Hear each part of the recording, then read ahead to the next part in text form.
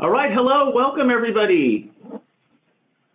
All right, I know we're not planning to hear you. Welcome to the first of hopefully many conversations we have with you moving forward on a really exciting program at UC Berkeley that we're launching, a Master of Design.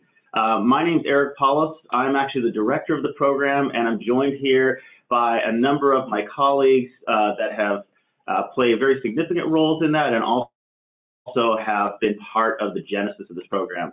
We're very excited to talk to you about it. We're going to show you some slides, and then I also want to invite you, if you have questions, many of you sent some in, and we're going to try to answer them at the end. But if you have questions in real time, please don't hesitate to put them in the comments. You can go into the chat field, and we'll be monitoring that and hopefully be able to get back to you on that. With that, let me just do some brief introductions so you know who we are, and we'll talk about the program. So I'm Eric Paulus. I'm faculty in electrical engineering and computer science, and I also, as you see here, the director of the Berkeley MDes program. And I'm joined by... Hi, I'm Kyle Steinfeld. I'm the associate professor in the College of Environmental Design, and I serve as the associate director for the program. Hey everyone, my name is Björn Hartman. I'm an associate professor in EECS, and I'm the faculty director for the Jacobs Institute for Design Innovation, which will be the physical home of this new degree program. We're also joined by Emily Rice and Elizabeth Bauer, who are basically significant people that play roles in both of the institutes that are primary drivers for this particular program.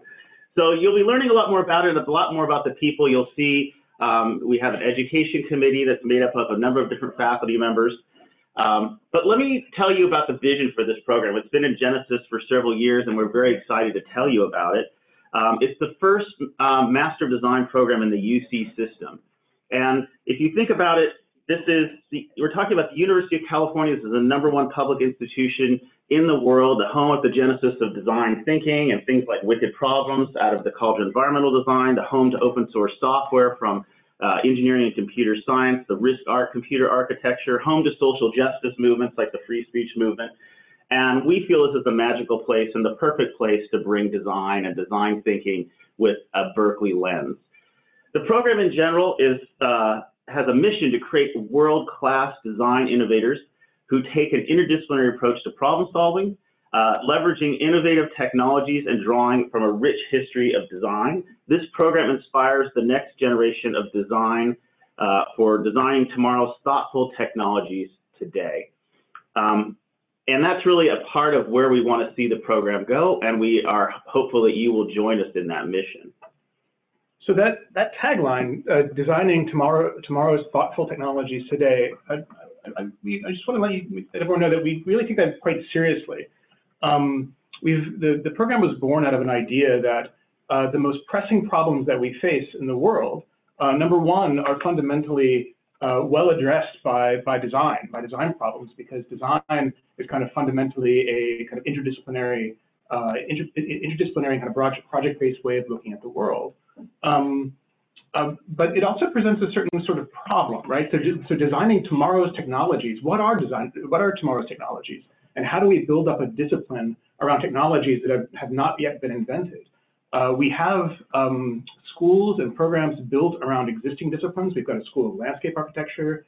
We've got a school of, schools exist to do product design and graphic design. But what about the technologies that we're going to use tomorrow that don't yet exist? How do we kind of craft a new discipline around something that we don't quite know yet? So that's kind of the fundamental question to me of the program. And maybe I'll go on to say the kind of people that we hope to kind of train through this new discipline are tomorrow's practitioners, kind of future practitioners that look to work in creative and technical roles for designing products, services, and environments that are enabled by emerging technologies.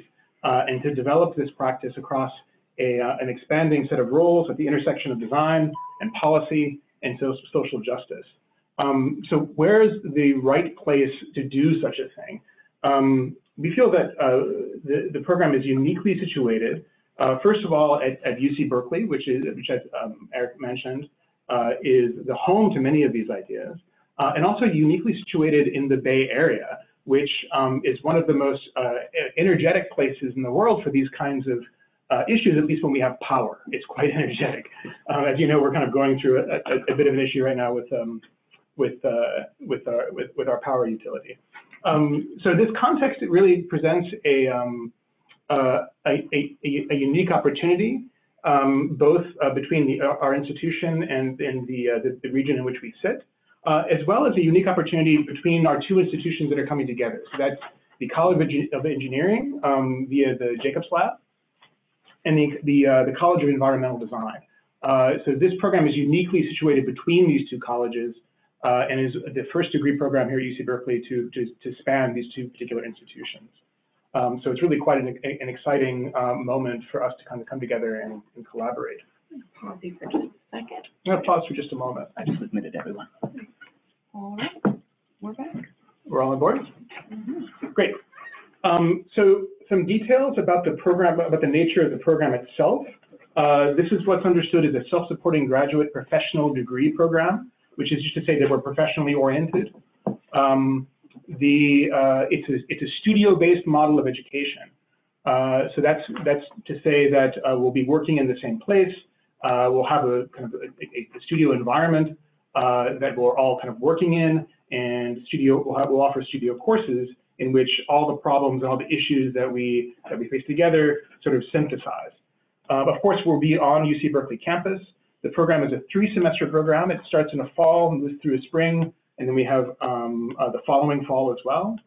In summary, and we'll get into detail in this in a moment, there are 9 required courses, 2 of which are technical electives, and one which could be one elective which could be an entrepreneurship or social practice elective. So, excuse me, those are 9 required core courses, and then 3 of those are electives. Is that correct? Right. Of course, applications are open now, as you probably know, and those who apply and are admitted will arrive in fall of 2020. We plan to admit 20 students at that time, and then grow to 45 students by 2022.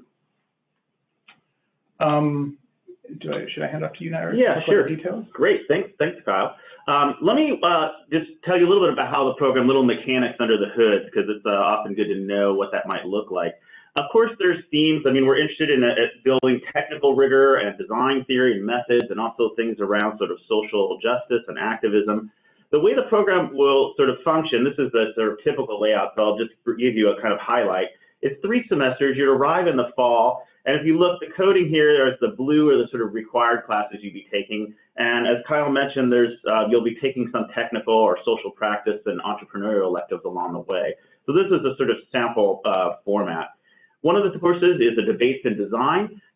This is a colloquium style course where there's a series of usually 6 or 8 different speakers throughout the semester where you'll engage in different design topics around scales and issues of sustainability. A very sort of energetic, vibrant class that is really supposed to build your skills at talking and discussing and really going deep about design, rhetoric, and design thinking. You also engage in technology design foundations, and this course will sort of be an entry point to a lot of different technical skills and communication and prototyping. Some of that will, bridge materials from, cardboard and paper and storyboarding, but also working with digital fabrication, form giving, and some electronics for interactive devices. Of course, you'll be taking some electives during that time, and as the spring semester comes around, they'll be starting your first studio course. So there'll be a design frameworks course. First of all, this is sort of a history and theory of design. This gets into lots of social practices and ethics around design and design thinking. There's a Newton lecture series, which gives you a chance to have firsthand interaction with a number of different innovators, entrepreneurs, and Silicon Valley executives that give various lectures as part of this series, and the Designing Emerging Technologies studio course. At this time, there's a resident studio, as Kyle mentioned, so you'll be in the studio. This course is designed, in brief, to move you through a series of different technologies, but to think of them as the sort of creative materials. So that could be, it'll be a sort of ever-changing sort of pattern of those. Could be computer vision or augmented reality or assistive technology or robotics. Lots of different things could be in here, and it will always sort of be updated and sort of timely to the different topics that are going on. then during the summer, basically, you'll have an opportunity to perhaps do an internship or other ways to engage with design, specifically around the Bay Area, or you can go abroad. And then coming back, you'll return the next semester for your final semester. You'll be retaking the debates in design. There'll be a new set of lectures during that time, and also that we'll have, you'll be joining the cohort that'll be coming in for the next year. So there's a nice sort of chance to kind of overlap there. The studio course will be the main design studio. We'll be working on a portfolio capstone project. The design studio work is sort of team-based, and the capstone is really you pulling out your individual contributions and building out your portfolio. So you can design some flexibility in this, but that's a rough flow of how that would look. And you get a chance to really interact with a lot of different faculty around campus. And so you met Kyle and myself and Professor Hartman, who are here today, but there's really a broad range of faculty across the College of Engineering and the College of Environmental Design. I invite you to really go and explore their own individual research pages and projects. You'll see people from mechanical engineering, landscape design, electrical engineering, a broad range that I won't use the time here to talk about, but give you a sense that you really have a lot of entry points and touch points into design. We also have a real strength of our lecturers. These are seasoned individuals who have been teaching design and bring in their own personal practice. Many of them have worked in industry, and they bring in that perspective, which is really valuable to the program. I want to talk a little bit more about the actual application details. I know that's what many people called in about. This list basically are things that you're familiar with. I'll highlight a couple issues here. One is that you'll want to have, of course, your transcripts and your CV. We're asking for a statement of purpose and a personal statement. There's information about what that is, but this gives us a little deeper way to understand your perspective and how you approach design in your work. We're also looking for some letters of recommendation. These should ideally point to your ability to excel in a graduate level program, and maybe any design or technical expertise you have, or evidence of any independent or creative work. That's what I would look for that particular area. The other one I do want to mention is the portfolio. This will seem very common for many of you, and perhaps something that's a little new for folks. I would embrace this as an exciting opportunity to really communicate your creative and technical proficiency through a kind of visual and textual means. And it's really exciting. If you have one, it's great to revisit it and sort of redesign that for this particular program. The thing I'll say is it should be legible to a general audience. So if you work in one specific field, you might want to think about how you would reframe the problem so that people from other design disciplines could really appreciate and critique the work. You'll also want to, as many of you have had the chance to actually work in groups or teams, that's great. We definitely want to encourage you to tell us about that work. Just make sure that you highlight your specific contribution in there. And just really the role of this portfolio, and is the reason it becomes, I think, a lot of questions about it, because there's not a rigid framework for what it actually is. But I would think about, we put some guidelines and information online. We'll try to put a little more there. But ultimately, we're looking for how you can communicate your skills, experience, perspectives, and just what you really, how you work and how you deconstruct the world and really operate. And it's a really great thing. Coming to the program, you will definitely develop a strong portfolio. That's part of the sort of reason to do this.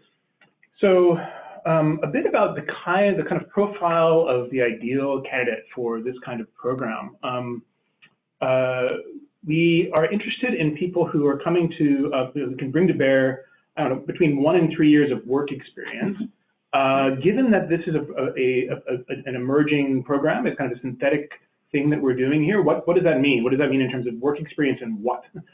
These disciplines do not exist yet. There's a range of disciplines that would really work, and a range of kind of experiences that you could bring to bear, which would be very much relevant to the program. Ideally, that you would bring an interest or perhaps prior experience in human-centered design of technologies and/or environments, as well as experience in technology, entrepreneurship, social or environmental policy, and/or community engagement. And we'd hope to see these kinds of experience brought to bear both in the way that you craft your CV and the way that you put together your statement, and of course your portfolio.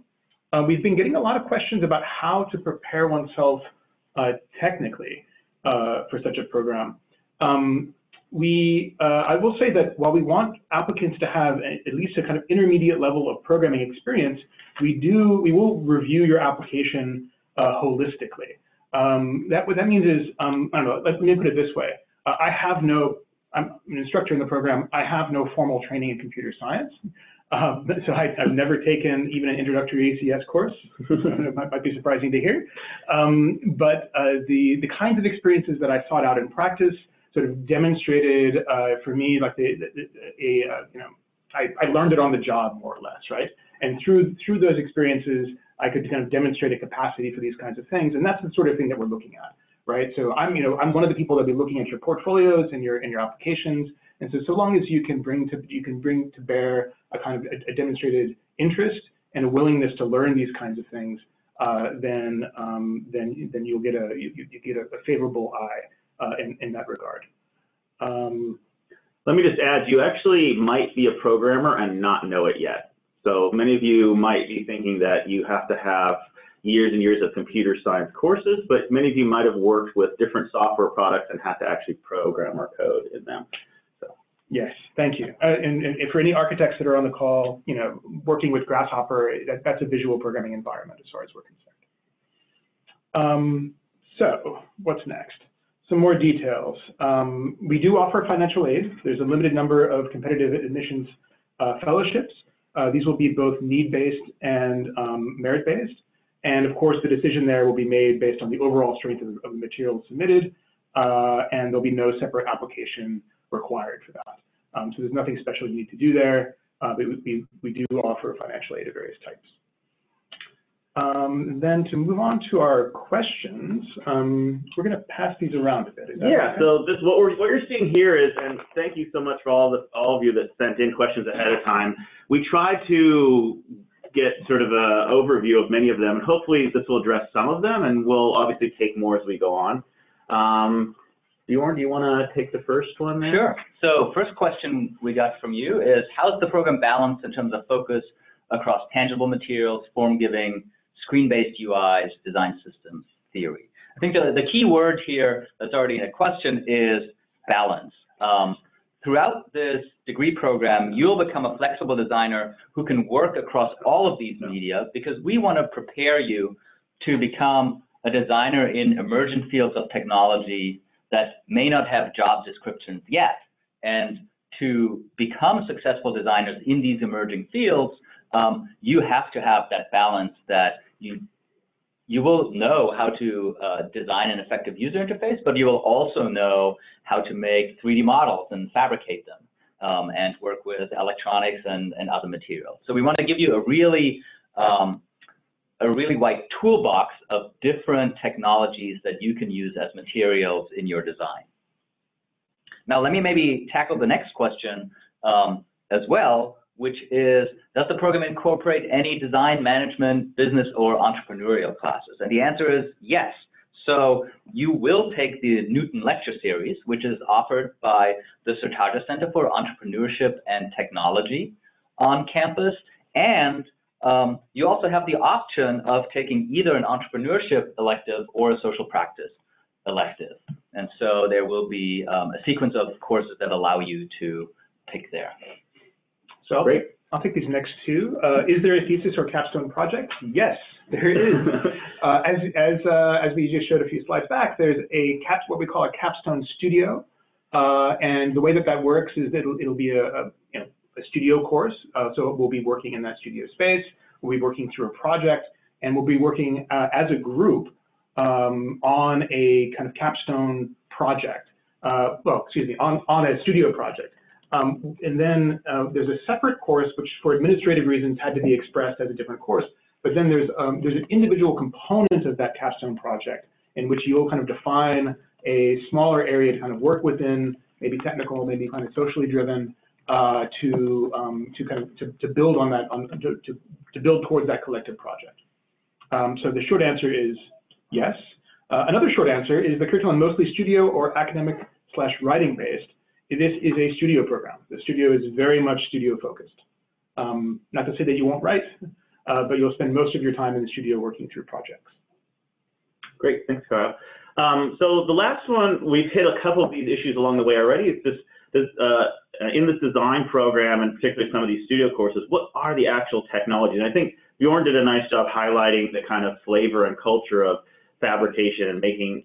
And as I mentioned, the Designing Emerging Technologies will walk you through many different kinds of technologies as materials. And I mentioned, you know, it could be computer vision, it could be speech recognition or conversational interfaces, it could be augmented reality or virtual reality or robotics or wearable or bio-inspired design or smart tools or mobility. This is a sort of hint of some of the flavor of the topics that people might grapple with in there. Obviously, it'll be rotating and it won't always be the same, but I think for anyone in design and emerging technologies, you'll find it really engaging. And also, if something doesn't exactly tickle your fancy, we move on quickly. That's by design to keep you thinking.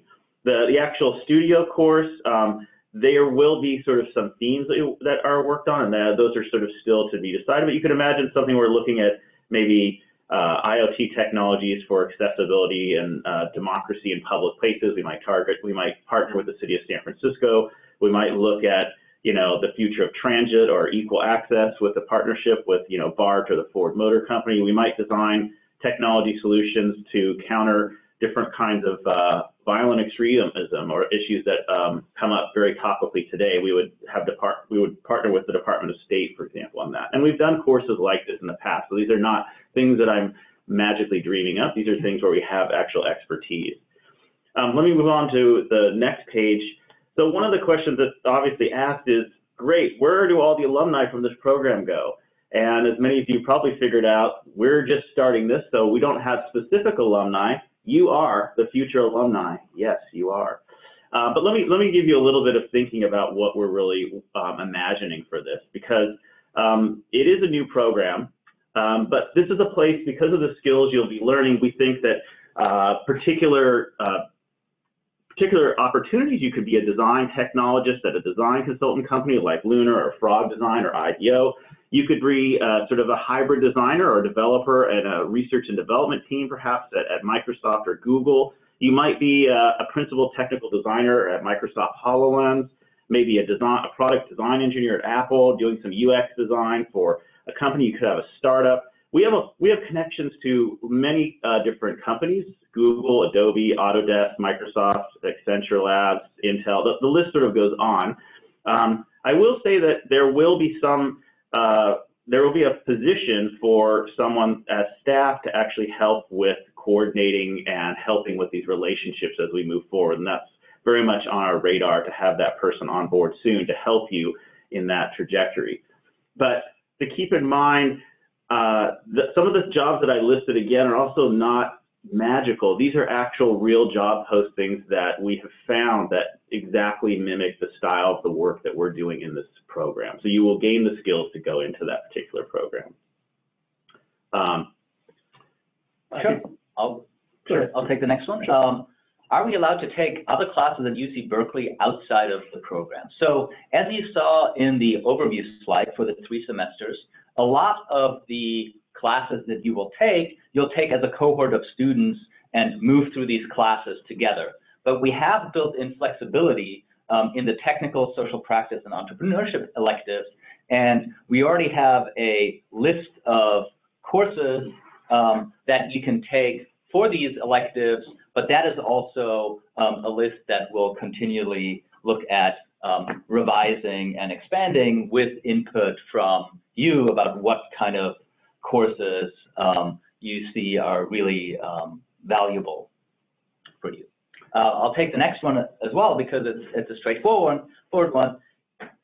What about your undergraduate GPA? Is that an issue for admittance?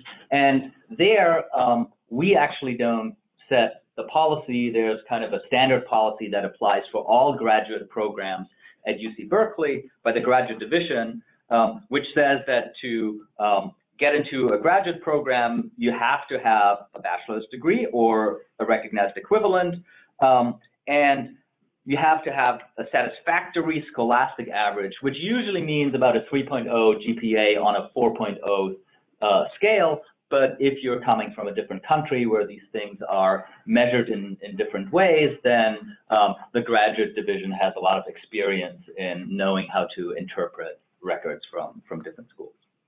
So I'll take this next one. Is it possible to start in the program in the spring and end in the fall? No, it is not possible to do that.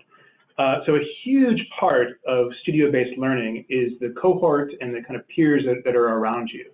And moving through such a program with that cohort and learning together and working together is a critically important part of the culture of such a thing.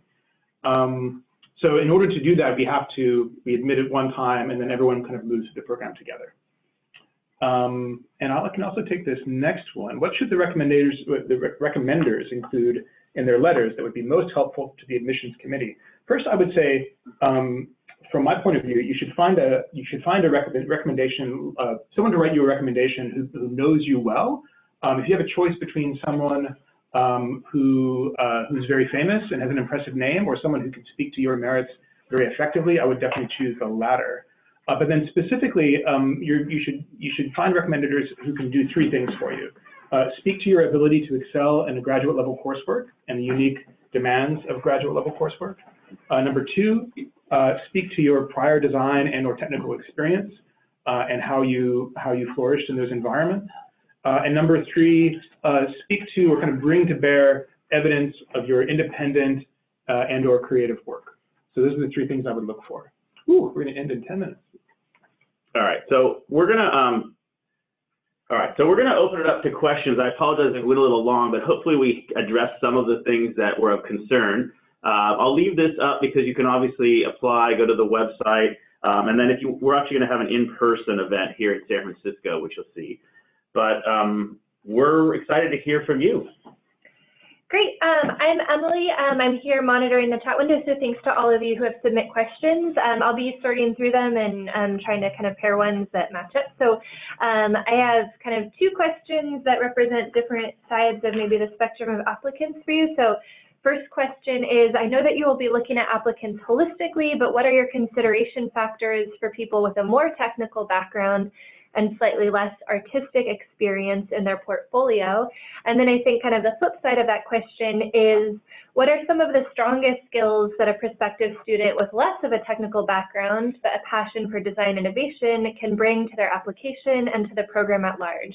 Those are really great questions, so I'll let the faculty share their thoughts.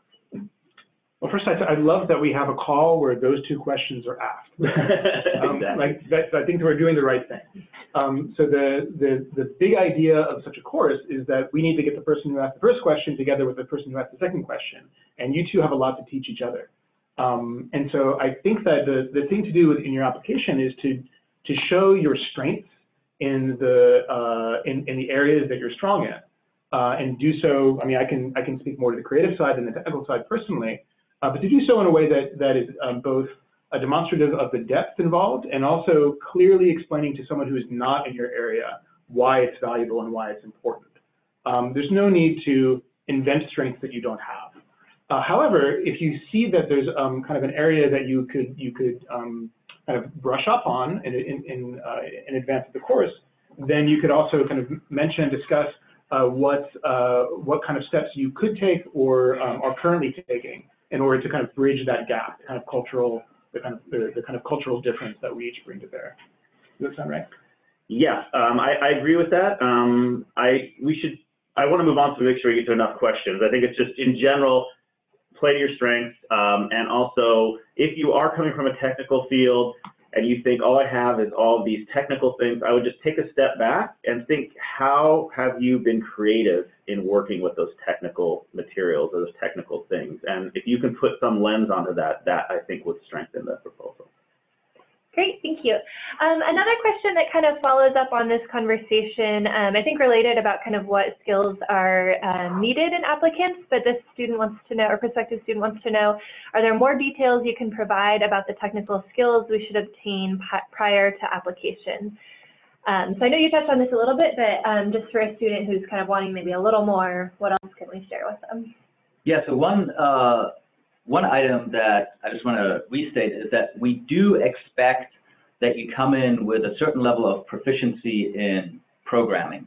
because this is a fast-paced 3-semester degree program, and there's not enough time to basically start from zero. But if you don't have that background yet, on the website, we've already shared some ideas of how you could prepare to gain that technical preparation between now and the time the program would start. Great. And then again, a question kind of focused on who this is best suited to and types of preparation. So we've shared on the website that this program is particularly relevant for folks with some professional experience, and we highlight kind of the 1 to 3 years. But would this also be a meaningful program for someone with 10 to 12 years experience? Would they be a good applicant, and would this program benefit them? Yeah, absolutely. I think that was sort of a little bit of an arbitrary numbering. I mean, you should take it as, for many people, they've gone and developed some skills from perhaps their bachelor degree. They've gone out, they've had impact in their careers or whatever industry they've been part of.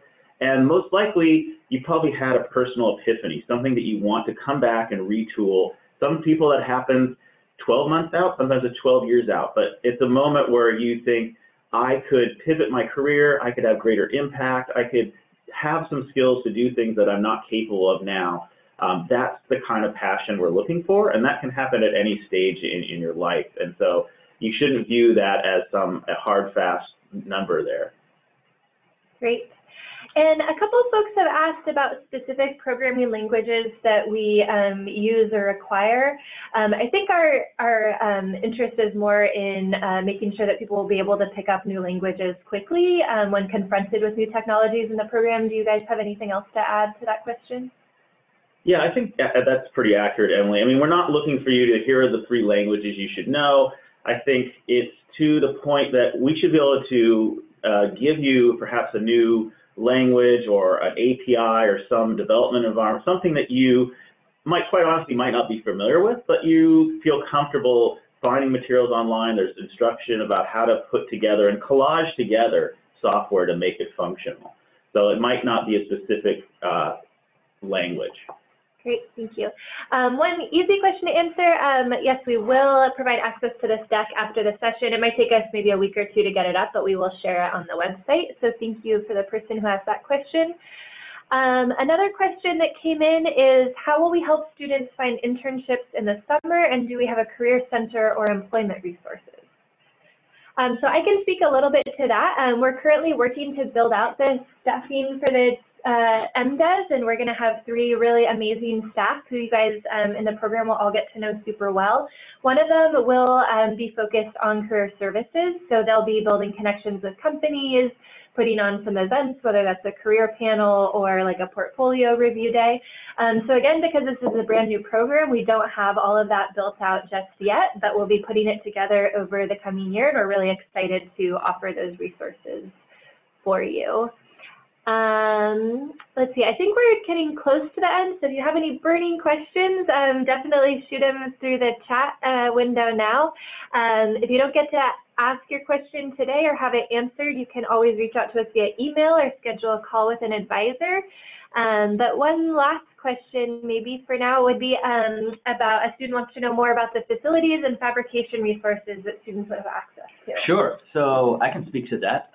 The program will be at home in Jacobs Hall, which is one of the newest buildings on UC Berkeley's campus, and we have the biggest makerspace on campus, and the facilities there range from multi-material 3D printing to water jet cutting to electronics labs to circuit board milling. So we have a really wide variety of both accessible and very high-end prototyping and fabrication tools that you will have access to throughout your program. If you want to learn more about those resources, you can go to jacobsinstitute.berkeley.edu, and there's a page that lists all of the equipment that exists. And come to the design showcase at Jacobs in December. All right, thank you all for being part of the program. Please check the website. We'll put many of these up there. Join us on November 12th if you can in person, and we'll be in touch. We look forward to seeing your applications. Thank you all. Bye.